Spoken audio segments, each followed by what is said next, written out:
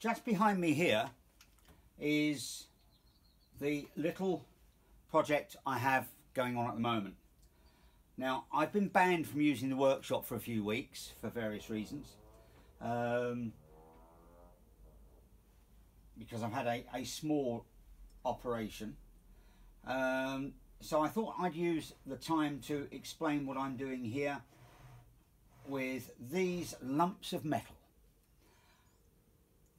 This is a vertical head, or will be a vertical head, for my horizontal milling machine. It's a Tom Senior M1. It's a lovely, lovely piece of kit. And I have got the powered vertical head, the S-type head. Again, a lovely piece of equipment. But it does have two disadvantages from my point of view. Its lowest speed is 500 RPM, and the spindle taper is 2 Morse taper. I could do with something that will take slightly bigger cuts. So, not being able to find anything, I've decided to make one. So what we have here is the spindle, which I videoed myself doing a few weeks ago. This is the vertical section of the head. Behind me here is the horizontal section, which will bolt to the fittings on the front of the body of the mill. Horizontal spindle will come out of there, driven by the spindle on the milling machine. 4 holes here to take studs, and those studs go through there and hold it up against this spigot. So it's located on the spigot, not by the studs. The studs will just hold it in place. The studs are 1/4 inch Whitworth because A, I've got the equipment to do it, B, the rest of the machine is Whitworth anyway, and thirdly, I find 1/4 inch Whitworth is a much better thread and stronger thread than 6mm. There's the horizontal spindle that will be milled to take the drive dogs. That's one of the first of the gears I've got to cut. So that's the bevel gear, will go on the horizontal spindle. That will sit approximately there, and will mesh with another bevel gear, an 18 tooth that will sit here.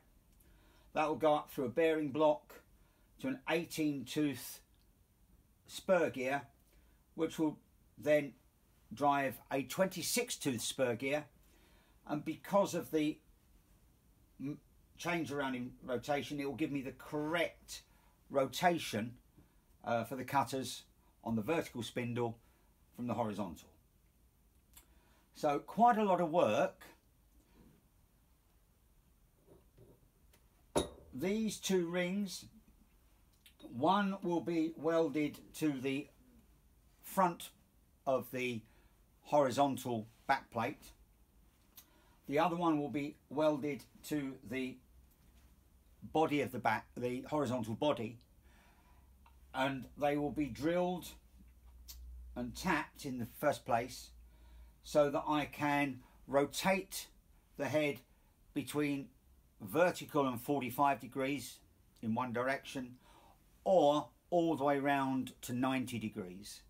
So I can then have a horizontal spindle but running in the other orientation along the main axis of the bed.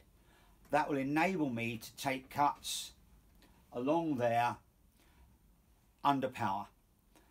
One of the disadvantages currently is that I've had to cut this, and I used a 4-inch side and face cutter, but I had to do it by hand because I had to take it across on the axis.